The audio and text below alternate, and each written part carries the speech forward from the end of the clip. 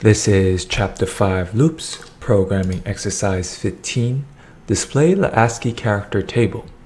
Write a program that prints the characters in the ASCII character table from exclamation mark to tilde. Display 10 characters per line. So, before we do that, let's ask the question, what is the ASCII table?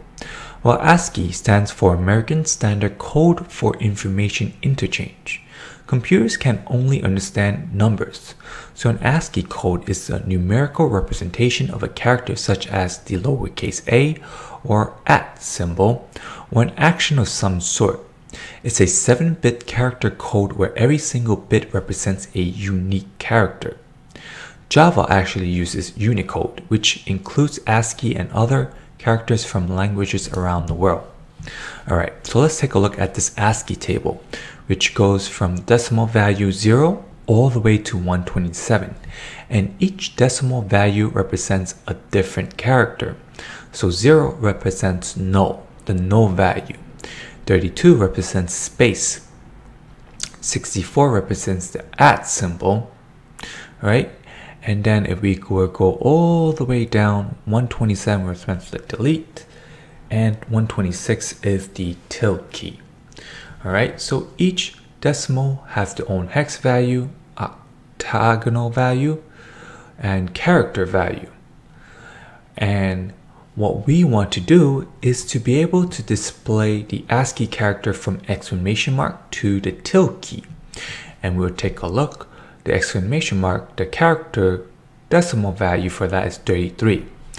And if we were to go all the way down, the tilde key, the decimal value for that is 126. Alright, so let's tackle that in our exercise. So we're going to use byte, let's call it ASCII, and let's start at 33. As long as ASCII is less than 127, ASCII plus plus.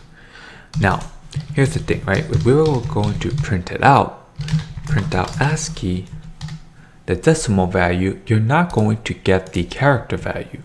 All you're going to get is the number from 33 all the way to 126. And just to verify, our exclamation mark is 33 and tilde key is 126. To actually get the character of these decimal values, what we're going to have to do is to cast this byte to char. And by casting it, we're asking Java to grab us the character value of the decimal, which now we got the exclamation mark, and just to verify, the tilde.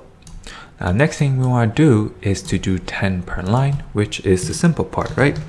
So let's create a variable called line counter and initialize it to 0.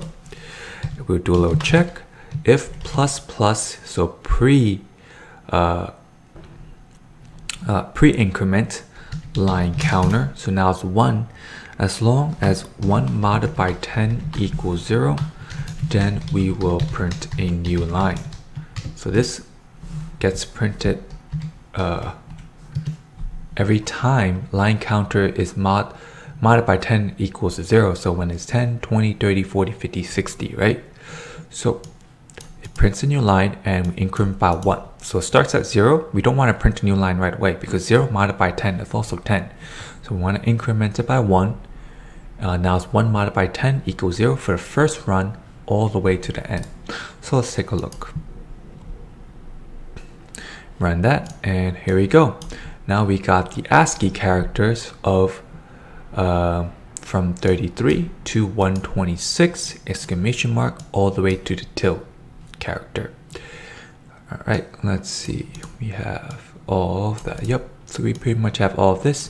So as you can see in the middle, we have our alphabet, and just to show you, the alphabet is pretty much in between the exclamation mark, right? Decimal value 65 is A, decimal value 97 is lowercase a, all the way to Z. 90 is uppercase Z, 122 is lowercase c. Alright, so that is pretty much it for this exercise.